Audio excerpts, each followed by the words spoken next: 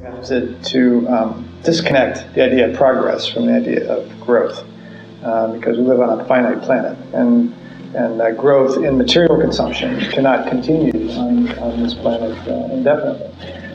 So I think the first step is to refocus on the idea of sustainable human well-being and the well-being of the rest of nature as well. And once we've changed our goals, and once we really understand what contributes to that sustainable well-being, I think we can get past this idea of growth being the main thing that's contributing. Many biological analogies you could point to where organisms grow for a while, and then their growth stops, they stabilize, and then they continue to improve and develop, if you will, but their growth can't continue indefinitely. So I think we're at the same point in our economic development where we have to shift from a focus on growth. We're not teenagers anymore. We need to focus on a more mature kind of economy that's not growing, but that's providing stable, sustainable well-being to a much larger fraction of the human population as well.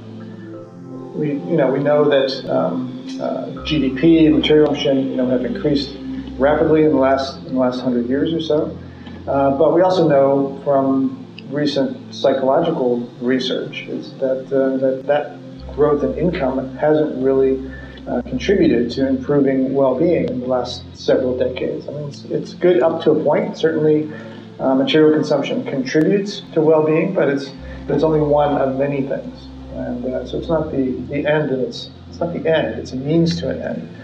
And I think the first step is to really recognize that, get beyond this idea that our goal is growth, because our goal is not growth. Our goal is well-being. We need measures that are better indicators of economic well-being. I think there's lots of interest in generating those new indicators.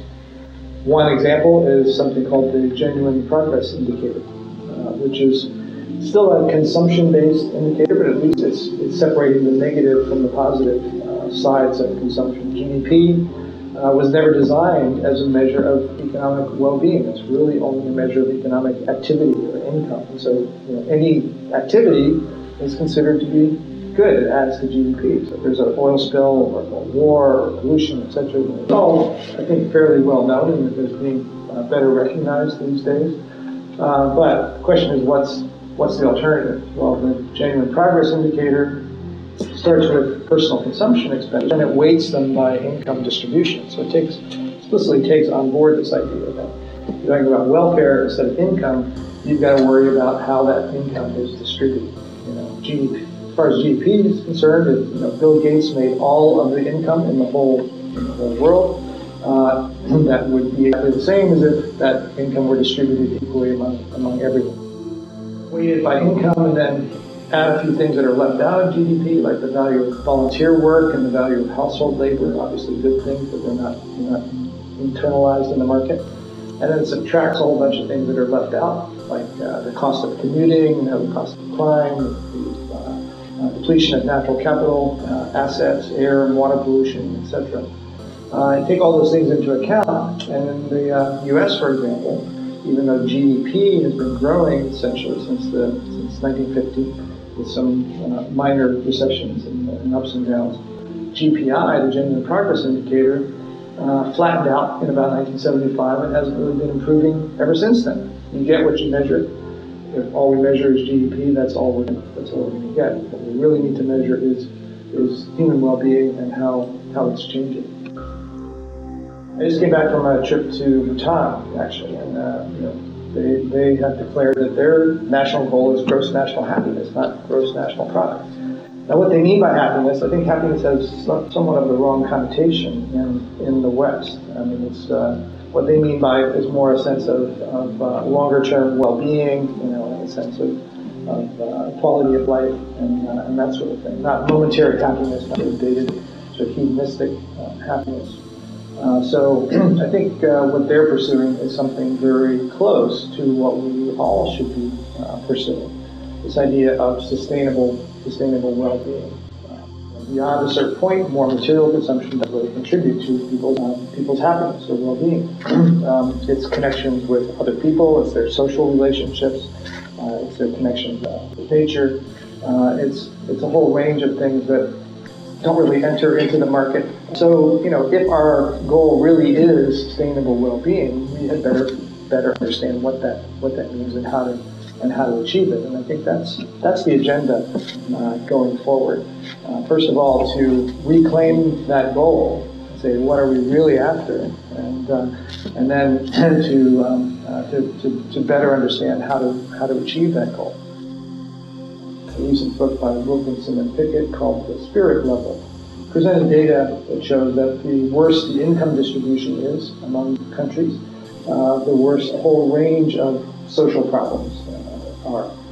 So this idea that we need a relatively fair distribution of wealth and resources in order to build social capital, in order for people to have a desirable society.